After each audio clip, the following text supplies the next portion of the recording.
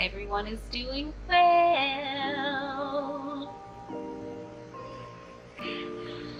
It is hot out here right now. Bro, I need one of them old church fans, you know, with the stick and then the piece of little thick paper. I need one of those old church fans right now, cause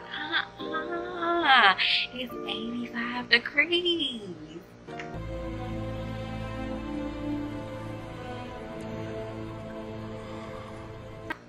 Who got time for that? Don't nobody got time for that. You know, sometimes we do stuff so much, it becomes a norm for us, right? It becomes a norm for us. And we don't realize that that's what's holding us back. When your normal ain't working, it's time to come up with a new norm, you know? But it's like, it's up to us to realize, you know what am I doing that's holding me back?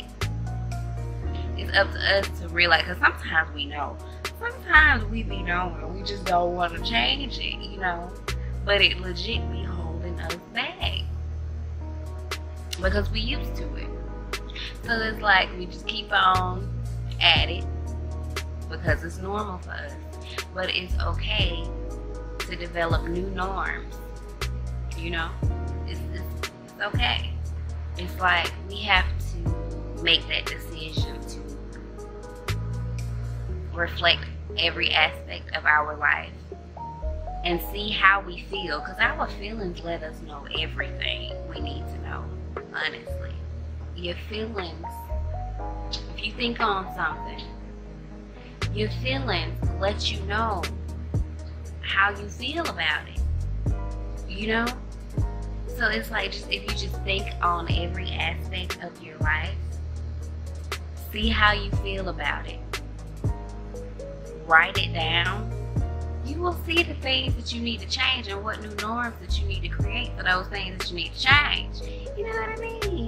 Like, it's crazy how that works, but it's dope. That is so dope. Like, our feelings let us know everything that we need to know. Like, legit. They let us know when you're feeling down about something. They let us know when we feeling alright with something. They let us know when we feel like we could do better with something, or when we, you know, when we stagnant, when we feel like we progressing or we moving forward, you know what I mean? It lets us know everything. So just imagine if we was to actually write down how we feel about different aspects of our life, so we can look at it. Sometimes you just gotta put the pen to the paper so you could just look at it and see what's going on and just dissect that thing. You know what I mean? Sometimes you just gotta dissect that thing. You know what I mean? Dissect that thing. And then once you actually see what's up, because sometimes it go over our head, but once you see what's up with your life, then it's like, that's when you can just start imagining yourself doing better. Start writing out those goals that you want to do to fix the issue, fix the problem, or whatever it is. And it's like, eventually, once you have those goals written out, once, you know, you've been thinking on it and imagining on it, you know, believing in it and having faith in it, the manifestations start happening. They start coming. They start coming. Just out of nowhere, just start hanging in your face. Just dang, ooh, dang. I ain't see that one come. Promise you, the manifestations, the blessings just start. Ooh.